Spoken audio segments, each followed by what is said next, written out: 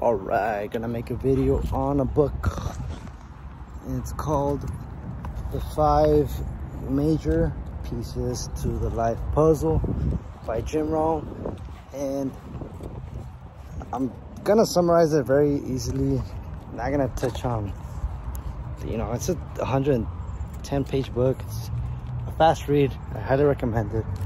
But here are the things I want to cover. It's called The 5 Pieces because it gives you 5 pieces. 1 is philosophy, the other is attitude, 3 is activity, 4 is results, and 5 is lifestyle. Philosophy, it's all about becoming more. And a lot of people seek to be better when they're inspired or out of desperation because they're in a situation that sucks.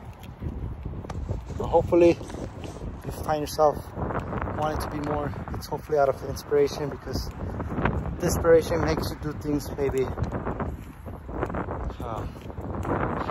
bad ways. I don't know, get into legal stuff. Anyways, some good points he says is you want to draw from the day, get from the day instead of getting through the day. Another thing is having a strong philosophy allows you to ward off any negative things in life. Maybe negative philosophies like party, YOLO, things that lead pretty much are fun, but they lead you to nowhere. So yeah, have a strong philosophy so that you're not deviating from your goals. Philosophy also needs refinement.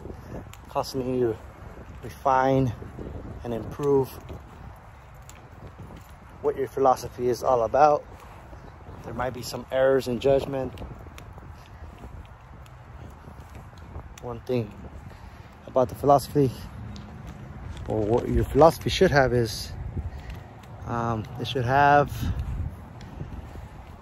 you focusing on the important things, major time on major things rather than major time on minor things.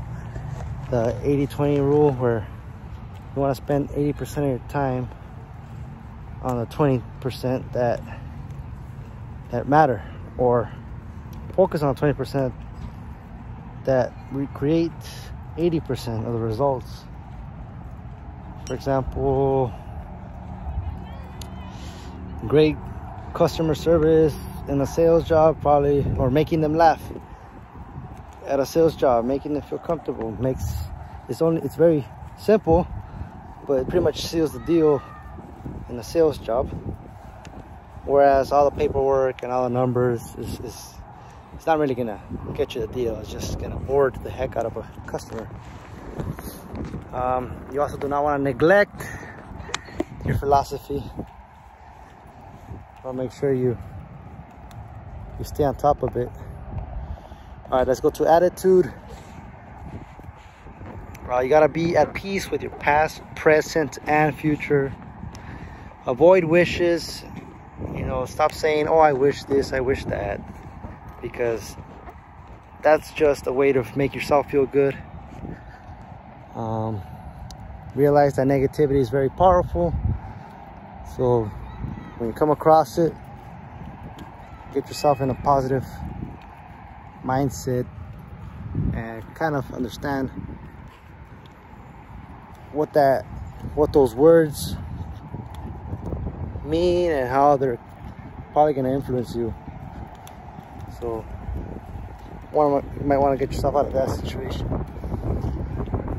So realize that influence is subtle. Another thing is your why is more important than your how. It's what's going to keep you going when things are tough. Also realize that nobody makes you angry. It's you that makes you angry. It's you that let your guard down and let others' opinions influence your emotions. So control your attitude. Don't let others do it. Now let's go to activity. This goes back to the 20%. Do the 20%. That gets you 80% of the results. Life is about you getting the rewards in proportion to your deserve, what you deserve, not what you need. The more you need does not reflect the more you get. The more you deserve, because you put in the work, is the more you get. This is probably my favorite quote in the whole book, or with my favorite point, is you either choose the pain of discipline or the pain of regret. And that's self-explanatory. You can either go through the painful process of getting better, becoming a better person, doing better on tests and studying, and or whatever it takes, you know, or regret it. You know, that's also painful. Regretting, I wish I did this, I wish I did that. By the time you're like really old, you're gonna be pretty sad. The whole thing about this is it's important to want to become, and it's not really about attaining, it's about becoming. So do you want to become a better person rather than attain all these good things? You know, they will come. The good things will come. You will attain good things, but it's all about becoming a better person. Also, rest is necessary, not an objective.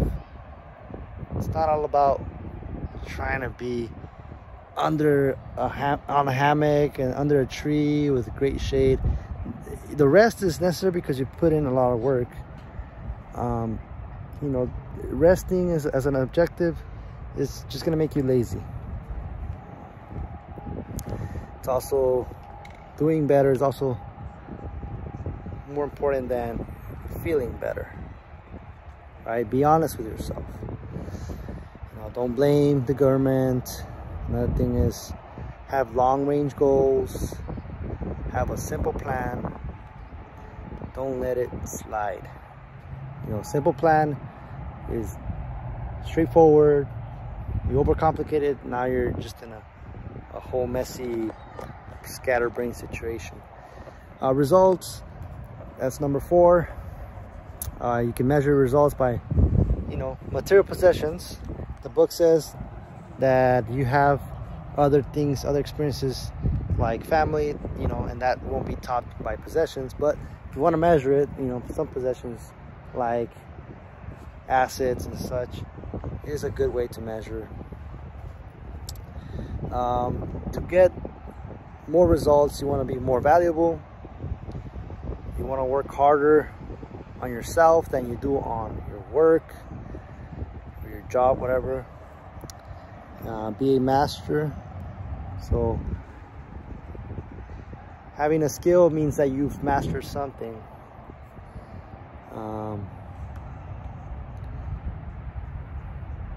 So what else?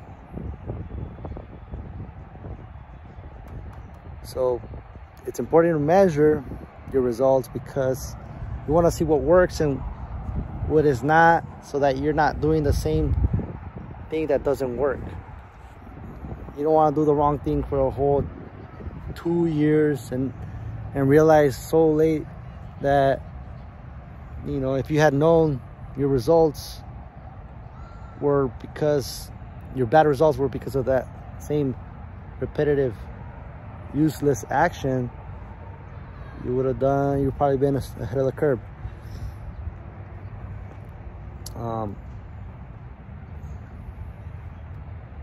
So force your actions to change your thoughts. I don't know if that fits the results, but also don't do less than your best. Your best should always be what you put out there on the world. See these trees? It's better to emulate the growth, the struggles that they face to grow that big, rather than just, you know, seeing them for their shade and using their shade. No, look, be inspired by them. That's what the book says. Be inspired by the trees who grow as much as they can, not as much as, you know, I'll take a break, I'll just grow 10 feet, call it a life. No, they'll grow and they'll try to survive and maximize life. Lastly, lifestyle. So the book wants you to live more consciously. Tells you that art is an art, and be happy with what you have. We've heard that a lot. Life is an experience, not something you just do. Life is having substance. You know, when you experience something, it means more than what it looks like on the outside. And avoid the comfort zone, because that will pretty much set you back a lot of time, and you have to start all over. Not all over, but like slows you down. Anyways, that's it, this long video. So see you on the next video. Bye bye.